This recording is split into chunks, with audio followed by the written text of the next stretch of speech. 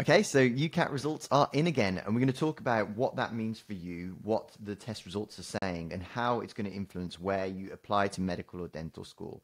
This year, we're going to do it slightly differently. I'm going to show you at the end specific situations where you might want to apply given a certain UCAT score, because I think it's very good to understand the statistics and what's going on. But really, ultimately, all you care about is what should I do? So we're going to go through that, and I'm going to show you exactly at the end where we can find that. So let's look at the test statistics. So I always like to start with the number. People don't look often at how many people have taken the test, but it is actually really significant because this is the highest it's ever been. Last year, well, the highest I've ever seen it anyway, at 41,354. Now, last year it was about 39,000, but again, that makes a massive difference. And this is why I always ignore when, the papers will come out and say something like, oh, numbers dropping and all this. This is obviously evidence that this is not true. This is, like I say, the highest I've ever seen it. The reason so many people are taking this test, I'm not exactly sure. I think maybe the removal of abstract reasoning means that more people are just willing to have a go. Maybe there's more interest in the media at the moment. I don't think that has changed massively, to be honest. But even when there are negative stories about the strikes and things like that, it seems to just increase. So I'm not sure what's going on there. Maybe more policy and push towards it, and more schools are encouraging people. But yeah, I can't see a really good reason why it's increased. So like I say, I always ignore any headlines really that say to the contrary until we see this data. So then let's have a look at what you're probably more interested in is the mean score.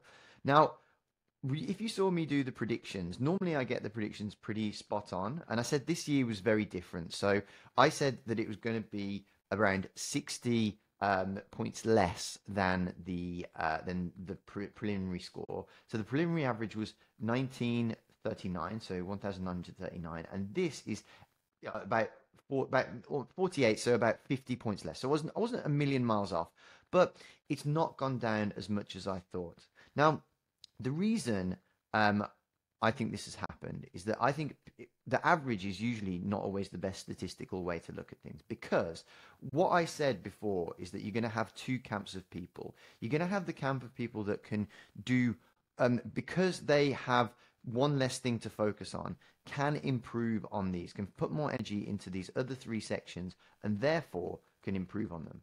However, you have the other camp of people who really struggle, maybe say, with the verbal reasoning, and they're not very good with numbers. And really, no matter how much time they put into it, unless they understand the right techniques, maybe get a bit of training on it or coaching, they are always going to kind of remain there. So the gap actually divides a bit more into people who are scoring really highly and then people who are not doing as well. And that is almost like a wealth divide, like it kind of just continues to get more disparate, the gap between the two. But what is really interesting about this score is that if you take, so I said that it was too simplistic to look at the score from last year because obviously the test has dropped a section, so we've got a quarter fewer marks up for grabs. I said it was too simplistic to look at last year's average score, which was 2,523, and then just times that by 0.75. But actually, if you take that number, 2,523, and times it by 0.75, it gives you 1,892. So we've gone all around the houses to basically find the exact same score. But it's still important. Like I say, it's not. That's why looking at averages isn't always necessarily the most effective way to do this, because it's more nuanced than that. So let's look at the individual sections. Now, verbal reasoning, interestingly, has now got the highest score it's ever had. So last year was the highest at 601, and now it's 602. So again, I think it's because people have just got a bit more time to focus on it. Remember that we had the BMAT that was removed the year before, so it keeps changing, and that's why every time I find myself doing these videos going, this year's completely different. So the other thing is decision making. So this is the one that always fluctuates. Last year it was 620, now it's 628. It kind of always bounces up and down around these numbers. It's not a particularly high one, not a particularly low one. It's about standard, really. Then the quantitative reasoning has gone up significantly from last time. If I remember, it was 649 last year, but that's still not the highest it's ever been. But again, more time to focus on this. I think people are just quantitative reasoning numbers is especially something that if you practice it, and again, something that we see on the Future program when we help people, especially on some of these areas, but quantitative reasoning is the one that you can see big jumps when you teach people how to approach it in the right way. So let's move on to the deciles. Now, I'm not going to say too much about it this year because it has changed so much that it's almost a completely different exam. It's a completely different kettle of fish now that we have taken that section out. So again, always being in the top 2 deciles is great. And as I said, I always like to help my students get into the top 5%, just so that they can to really take control of the application. And it turns out that this year, so I predicted 2250 to get in the top 5%. That was actually, I say only, but the 92nd percentile. Actually, to get into the top 5% this year, you needed 2,320. So quite a significant jump. So it does, it really does pose a few questions. And again, the thing to bear in mind is why I focus so much on the number of people taking the test is that if this, we look at these deciles and we don't pay any attribution to how many people are in these deciles, right? Because before, when you had, let's say, 32,000 back in the day taking this test, you only had 3,000 people in each of these. However, now that you've got 41,000, you've got 4.1 thousand in each of these things. So for the same number of places, you've got a higher number of people in each of these scores. So that's quite an important thing. And I'm going to show you what that means in terms of how you should make decisions based on that data. Now, also, the other thing is SJT. SJT is, I'd say it's about standard, really. Kind of 60%, 60% in the top 2 bands is kind of typically what you see throughout the previous ones. Let's have a look at the old ones now just to compare.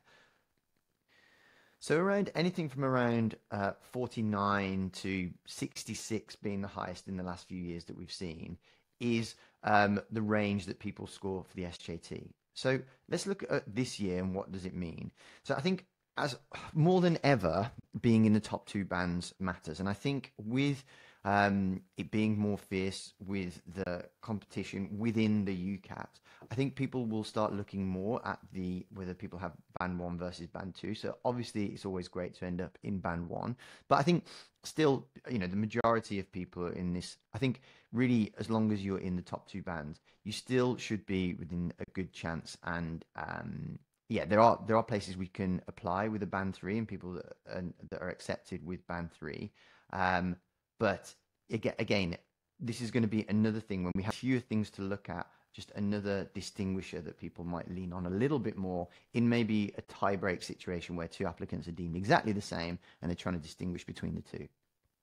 So look, what should you do? And I've made a whole new video that I'll show you after this where we take queries that we've had from specific situations that we tell them where they should consider applying based on those, because that's really useful rather than me just abstracting over this. But practically, what does it mean? The first thing I'll say is if you've not done very well, and by not very well, you think you're either struggling to get in or you are, you think actually I've done so badly that I need to start thinking about next year. I would really strongly encourage you to speak to us at the Future program. We're here to go to bat for people, and we really are taking ownership of people's application from start to finish. So many people come to us this time of year because they've not done well in the UCAT. They know they're not going to get in. And we then take them to really do well. Like, we can take people who have got a not great score and help improve every other part of the application, which is more important than ever this year. But also for people who have really struggled, we can help them next year come back stronger and do really well. And we get so many, if you look on the playlist for our testimonials here on YouTube, you can see all of the people who have not got in, come to us, and then we've helped them and we've got them in on, sometimes they've had like 3 attempts or more without us. So again, really just a encouragement to let us help you. But here's what I would say. The cutoffs for universities, the ones that have cutoffs, these I have no doubt will rise relative to what they were before. Now, I think, again, because we have a 3-section exam, I think it's going to be difficult, a bit more difficult to predict. But the average was 3/4 of the average last year. I imagine the cutoffs will be a little bit higher than 3/4 of what they were last year. So for the universities, so I would use that as a benchmark for people who specify cutoffs. Because the ex-BMAT universities. So last year, it was the first time that places like Oxford and Cambridge used the BMAT. And sorry, used the UCAT because they dropped the BMAT is what I mean. Now, Oxford had an average of people who got shortlisted, so people who got invited to interview, they had an average of 3093, and then the average of the people who got made offers was 3131. So if you imagine, if we're doing 3/4 of that, those are the sort of ballparks that we want to aim for. UCL had a cutoff of 2,800 for undergrads, and for internationals it was 3,060. So we need to bear those in mind, and again, we can maybe use the 3/4 rule.